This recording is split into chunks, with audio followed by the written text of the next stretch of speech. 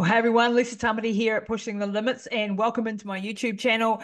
Today, I want to do a session on enhancing brain health with cutting-edge therapies and supplements and peptides and things that you can do to optimize your brain health. But this is also a really important episode for people who are dealing with cognitive decline, whether it's Alzheimer's or traumatic brain injuries, concussions, any of the neurological diseases. Really, it's all about helping your brain be the best that it can be. So welcome in, and if you haven't been to my channel before, this is all about longevity, biohacking, the latest and greatest in optimizing your health and helping you stay healthy in prevention of disease rather than reactivity. So that's what we're all about here at the channel. So enhancing brain health with cutting edge therapies. So we are facing an avalanche at the moment of things like Alzheimer's disease.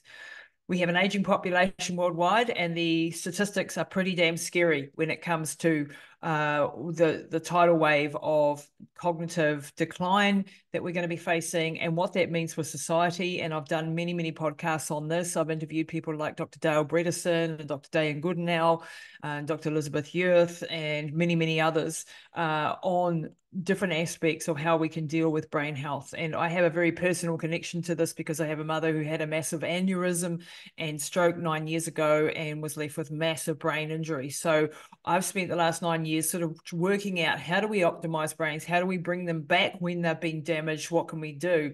And I want to take you through some of the latest in scientific advancements, from things like exogenous ketones, which we can take as a drink, to things like hyperbaric oxygen therapy. And we'll explore how various treatments and supplements can enhance cognitive function and overall brain health. So let's dive right in. So let's first talk about exogenous ketones, one of my favorite topics at the moment.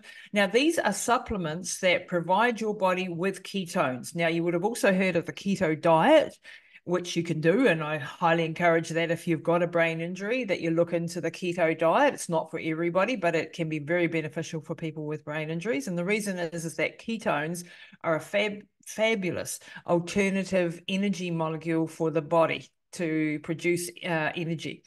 So they are not, they produce ketones produce energy, and when you have low carbohydrate intake, you can get your body to produce its own ketones. But not everybody can do the keto diet, and not everybody is suited to the keto diet. And then we have medications that can sometimes interfere with your body's ability to take or make your own ketones. So I like the idea of taking exogenous ketones. So these are ones that we can buy and supplement and take as a drink form.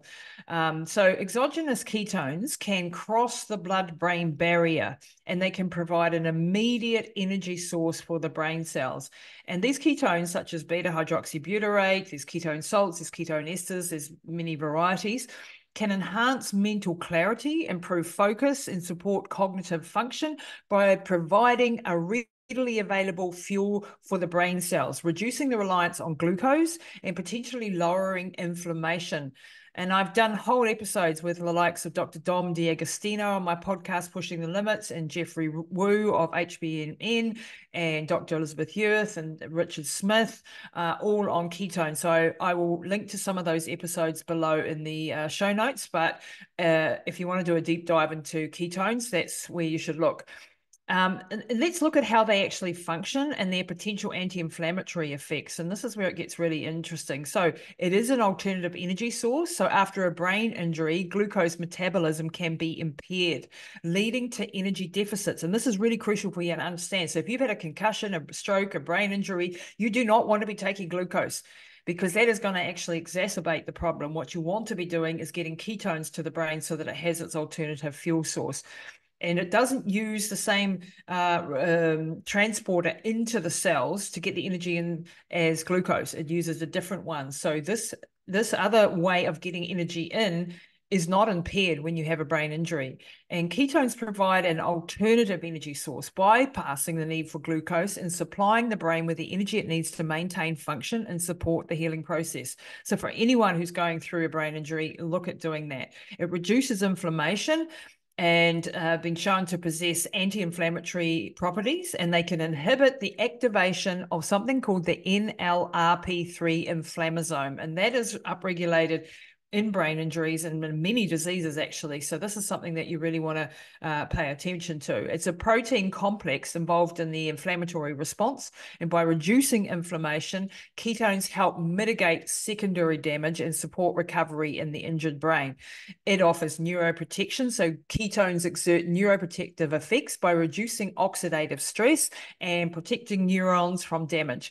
And this is particularly important in the aftermath of brain injuries, where the oxidative stress can exacerbate neuronal damage. So really, in that acute phase, this is something to be aware of, but also further down the line, it can be helpful. It also helps with an enhanced mitochondrial function. So mitochondria, the little energy powerhouses of our cell that make the ATP, and these can be compromised as well after a brain injury. And ketones can help enhance mitochondrial function and efficiency and improve overall cellular energy production and supporting brain cell survival. It helps with the promotion of brain plasticity. So ketones may also help with that. It's which is the brain's ability to reorganize itself by forming new neural connections. And this is crucial for recovery after a brain injury, as it helps the brain adapt and compensate to damaged areas. It also helps with the reduction of excitotoxicity. Now, excitotoxicity is caused by excessive stimulation of neurons by neurotransmitters like glutamate, and can occur after a brain injury. So you get excessive amounts of glutamate, which causes the neurotransmitters, basically they start firing crazily, and to the point where they get damaged or they can die even. So ketones can help reduce excitotoxicity by stabilizing neuronal activity and preventing excessive neurotransmitter release. It also helps improve cerebral blood flow. So some studies suggest that ketones can improve the blood flow, which is vital for delivering nutrients and oxygen to the injured brain tissue and supporting the healing process. So I've used ketones with my mum's recovery on and off over the years as they've become available, and I've tried many different types. I have one at the moment called Kinetic that I'm very excited about. And I've seen a massive difference. Like when the times that she is on ketones to the time when she's not on ketones, it's like night and day. It's like her brain turns on for a few hours, and it's really giving the brain that energy to come back and to be herself. Now, my mum has had not only the aneurysm and the stroke, but she also had brain cancer and brain surgery where they removed the tumors. And she's also had many UTIs, which attack the brain, and E. coli infections, and a hip operation, and you name it. She's been through everything. And this means that she's had brain injury after brain injury. And things like surgery are a brain injury. They cause a brain injury of sorts. And even environmental toxins and molds and things like this can also cause so it's not just a traumatic injury or a stroke, okay? So think about ketones in relation to that, and I'm a huge fan of taking exogenous ketones as well as perhaps trying the keto diet. Now, the keto diet's good for some people, not so much for others, so you have to try that one out. The next on the list that I want to make you aware of is actually a peptide called Dihexa, and this is a small peptide that's known for its neurogenic and neurotrophic properties. So Dihexa can cross the blood-brain barrier and bind receptors that promote the growth and differentiation of neurons. And Dihexa has been shown to improve cognitive function, enhance memory, and even stimulate the repair of damaged neurons. It works by binding to hepatocyte growth factor, HGF, receptors, leading to increased synaptogenesis and neurogenesis. Now, let's explore this a little bit. So I've used these different peptides again with Mum's story. I'm going to teach you a little bit about one called Cerebrolysin coming up, and one called Selank and Semax.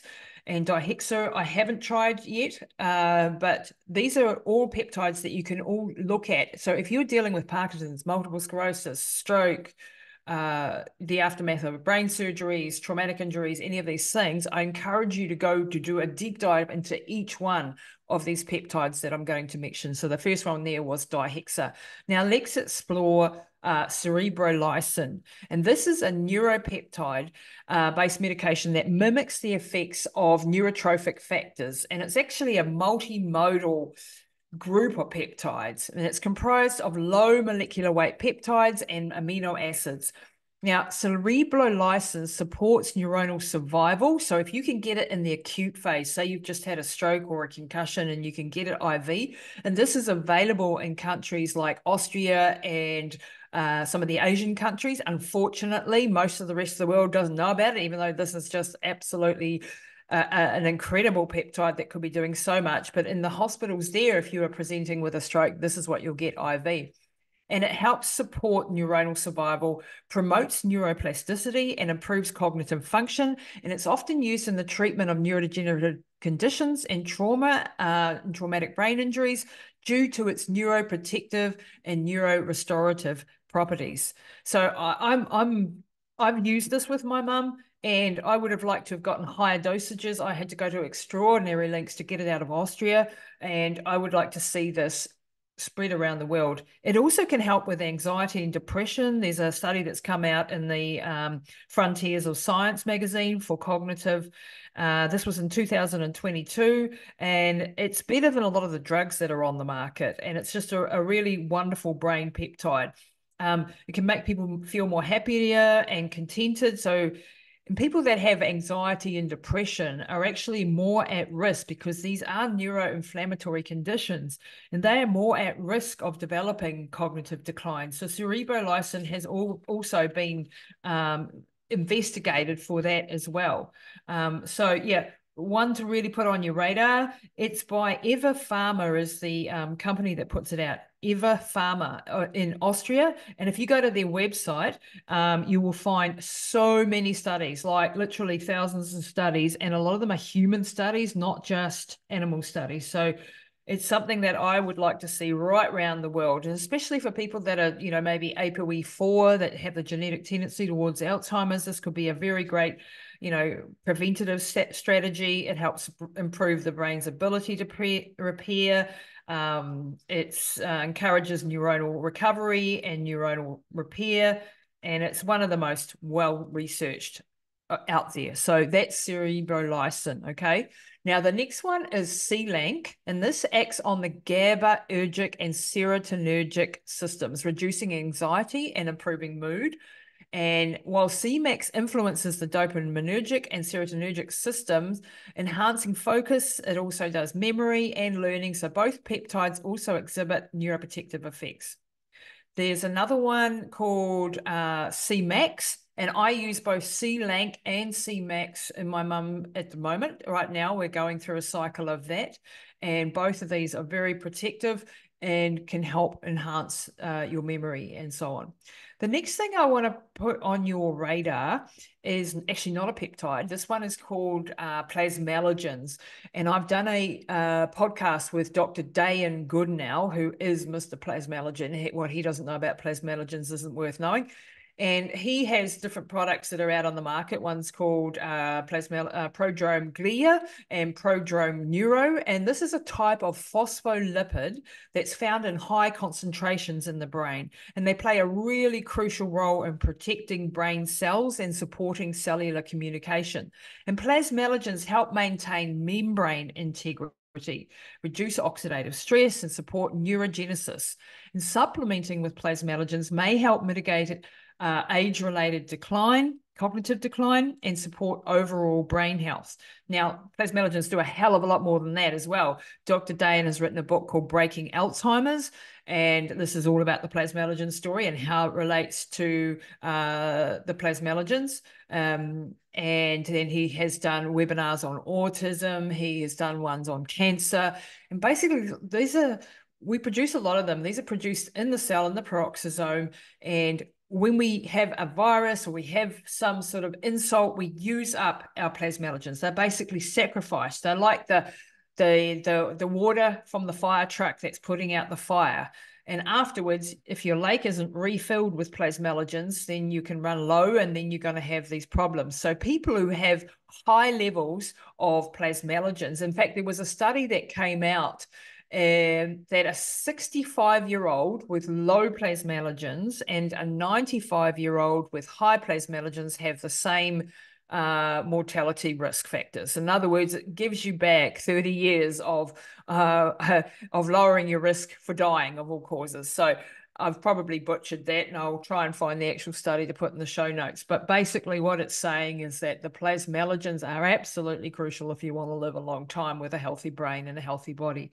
I use these constantly of mum, and if she has any sort of insult, we do high doses for a while and then we go back down. They are quite expensive, so we do have to cycle up and down. I would like her to have these at much higher levels for much longer, but put on your radar if you have, especially if you have Alzheimer's or any of those neurocognitive, Parkinson's, multiple sclerosis, anything like that.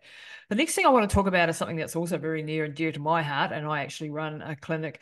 It's a hyperbaric oxygen therapy. So I run a clinic here in Taranaki, which involves breathing near pure oxygen in a pressurized environment, which increases oxygen levels in the blood and the tissues. And hyperbaric enhances brain health by promoting neurogenesis, reducing inflammation, and improving blood flow. It's used to treat traumatic brain injuries, stroke, and other neurological conditions by accelerating the healing process and improving cognitive function. And how it works for brain health. So it enhances oxygen delivery by increasing the oxygen levels in the blood.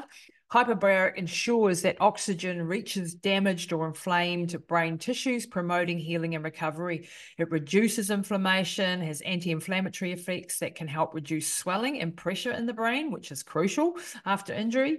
Neuroprotection, the increased oxygen levels help protect brain cells from further damage, promoting cell survival and reducing apoptosis or cell death.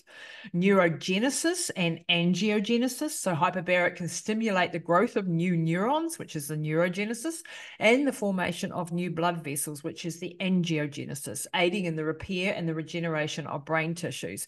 Now, hyperbaric was specific for brain injuries, so great for strokes. A stroke occurs when you have a blood supply to part of the brain is interrupted, leading to oxygen deprivation and brain cell death, and hyperbaric can play a critical role in the recovery. I know this all only too well. Again, going back to my mum's story, originally I found out about hyperbaric oxygen because my mum was left not much over a vegetative state, massive brain injuries after aneurysm and stroke, and we were told to put her into institution and she would never have any quality of life again. I've written a book about her recovery, and the cornerstone of that recovery was hyperbaric oxygen therapy. It wasn't the only thing we did, it was many other things like I've listed above, but it was absolutely crucial. So it improves the oxygen supply to the affected brain regions and reduces inflammation and swelling, promotes the repair and regeneration of damaged brain tissues, enhances neuroplasticity and the brain's ability to reorganize and form new neural connections. It's good for aneurysm, as I found out.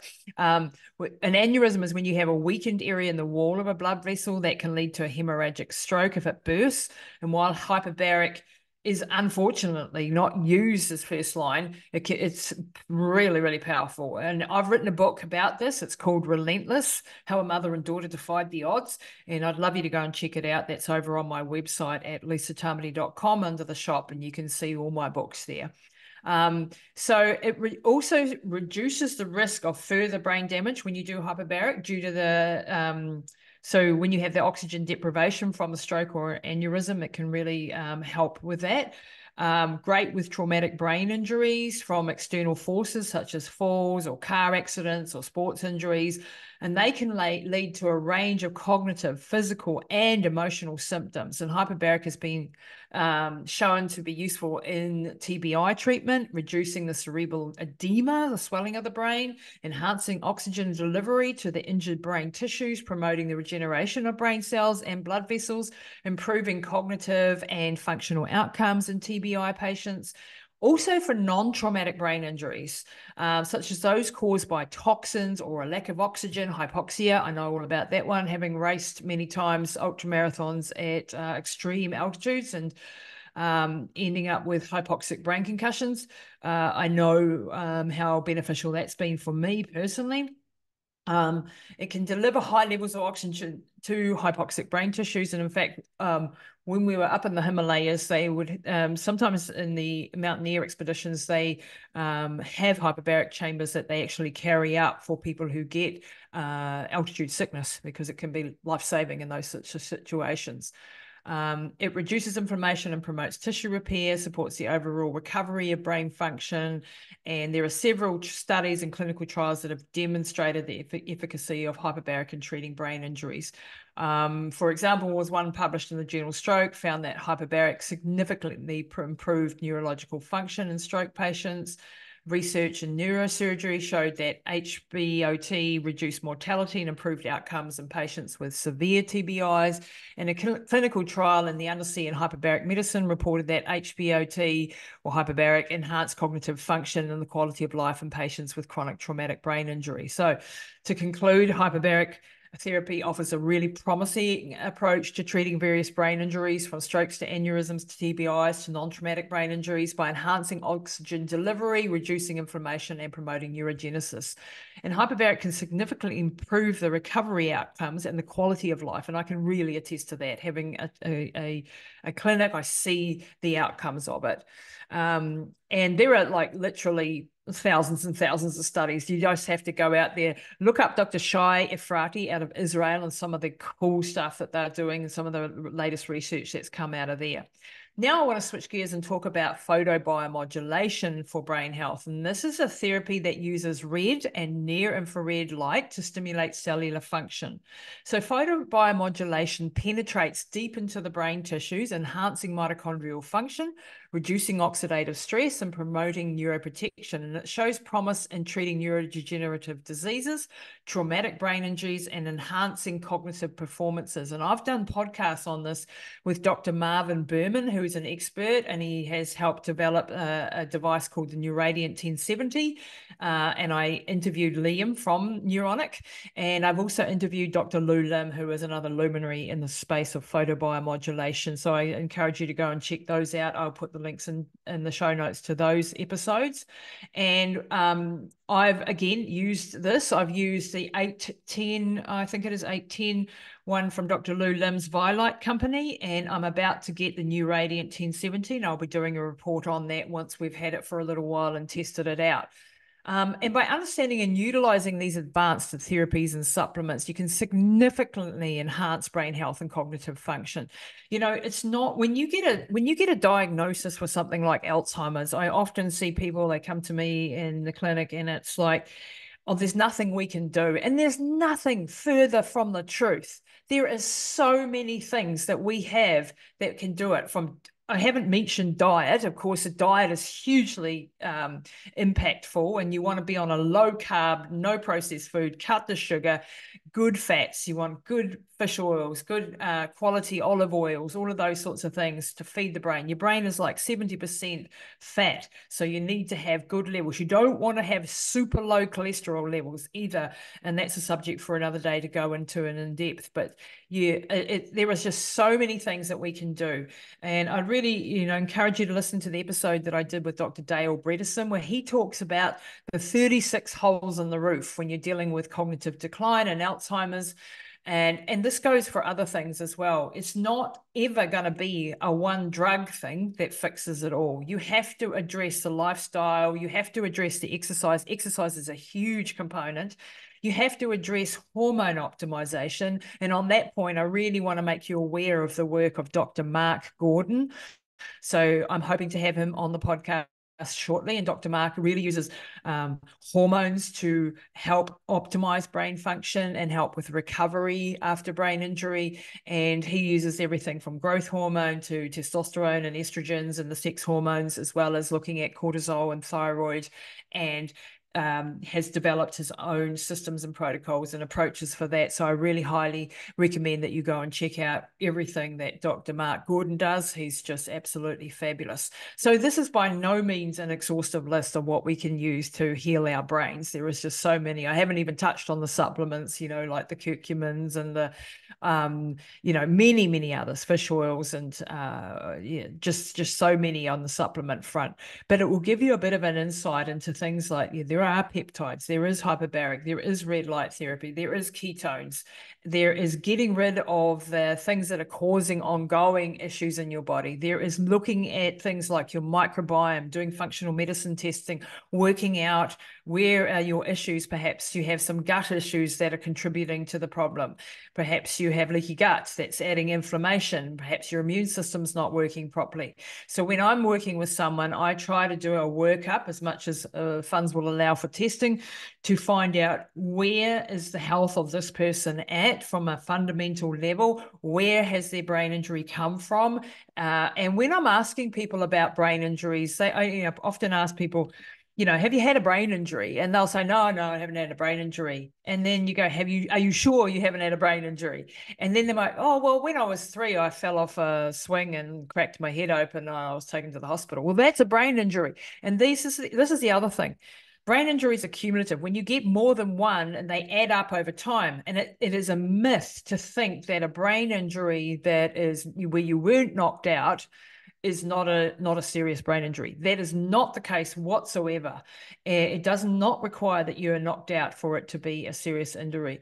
And even things like doing roller coaster rides or anything that puts centrifugal force can damage things like the structures of the pituitary gland and the hypothalamus that can be stretched, and the shearing forces. So all of these things can have an impact. So you need to really go through, and then you need to look at all the things that can cause toxic damage in the body that can affect your brain, right? Or even viruses. We're seeing in COVID and long COVID, a lot of people with brain fog. What is that? That is a problem in the brain. It's an injury to the brain. It's inflammation in the brain. So all of these things could be contributing to some of the issues that you have. So go back and list all the brain injuries that you have had if you're dealing with cognitive issues, if you're dealing with cognitive decline, and be proactive. Don't wait until you've been diagnosed with Alzheimer's, because by then you're really pushing the proverbial uphill. I hope this episode has been enlightening for you and given you food for thought. It's by no means extensive and giving you everything, but I will put some of the links to the show notes to some of the podcasts that I've done that are deep dives into various aspects of what I've talked about. And I hope that you will subscribe to this channel for more great, content. I interview people all the time, and check out my podcast. Also, if you're on YouTube, check out the podcast. You can go to lisatamati.com as well. And I really thank you for your time and attention, and look forward to bringing you more content soon. Thanks, team.